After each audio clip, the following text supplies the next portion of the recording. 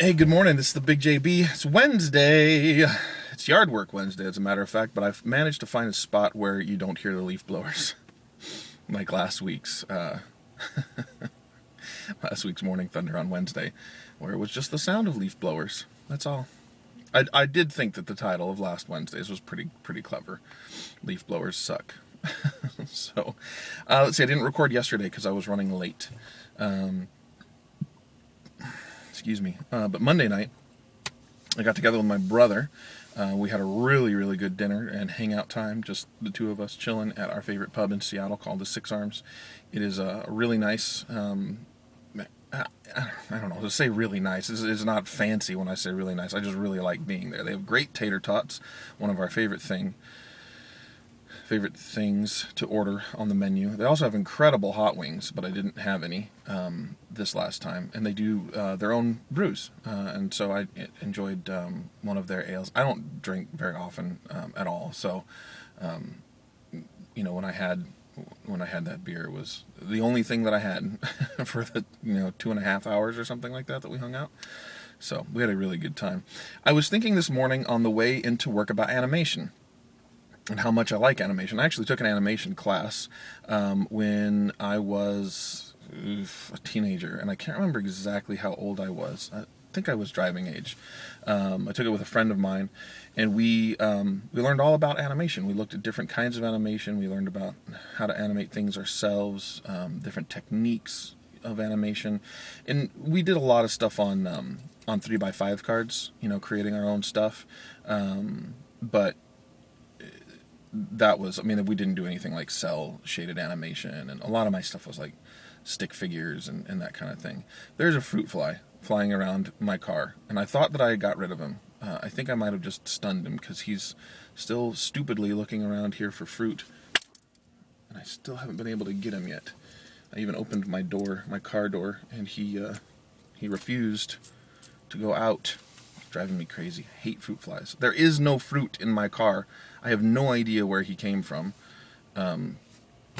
It's bizarre.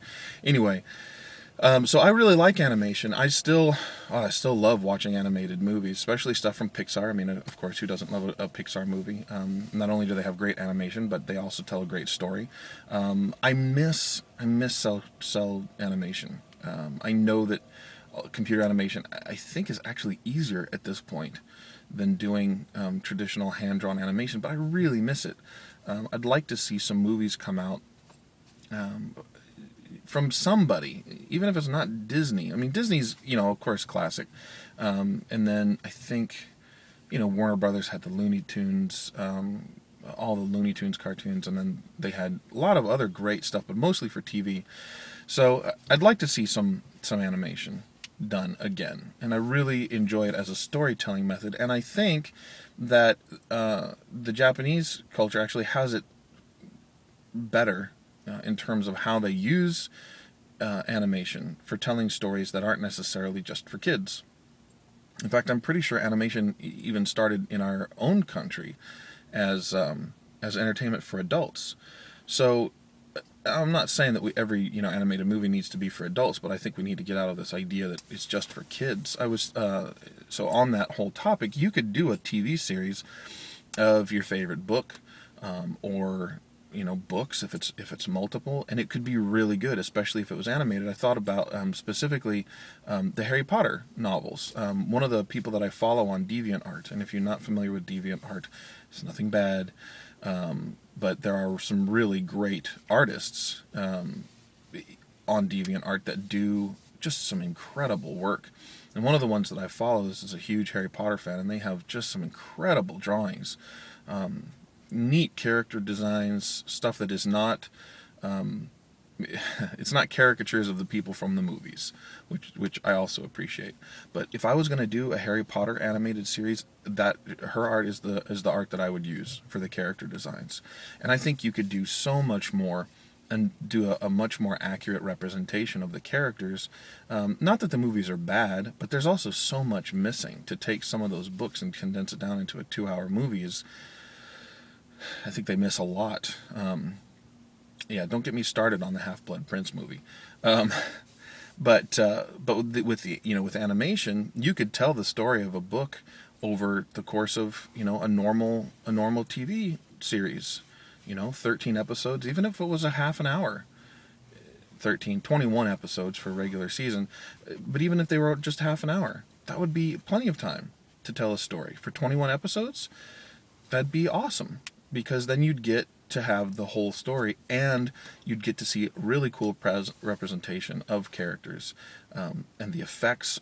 Obviously there's a lot of things you can do with animation that you can't do with live action. So I appreciate that. I would like to see that. I don't think a Harry Potter TV show would ever happen, but I think it would be really cool to do, and not have it be just for kids, and not have it be regulated so tightly, so that you could do some of the things that they do in the Harry Potter books without having to dumb it down because of the child audience. So yeah, I'd like to see more of that stuff. Some of my favorite movies are animated movies, or series even. Cowboy Bebop, if you've never seen, it's a really funny name, but if you've never seen it, as far as Japanese anime goes, the stuff that they've produced for that is a great story and incredible animation. I mean, even in the first couple episodes, they have some, just the way that the bodies are animated when they're fighting and stuff, really, really cool. So I highly recommend that. It's an interesting thing. I'd have to think about it, but maybe I should do my top five favorite animated films. So I might do that in the notes. If I don't have it below, maybe I'll do it tomorrow, just to throw that up. So I'll throw that up. Ew. Just to put it out there. That's not great context either. You know what I mean.